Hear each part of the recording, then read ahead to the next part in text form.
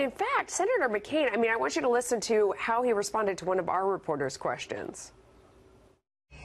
Has your relationship with the president frayed to the point that you are not going to support anything that he comes to you and asks for? Why would you say something that stupid? Why would you ask something that dumb? Huh? My job as a United States Senator is a senator from Arizona, which I was just reelected to. You mean that I'm somehow going to behave in a way that I'm going to block everything because of some personal disagreement? That's a dumb question.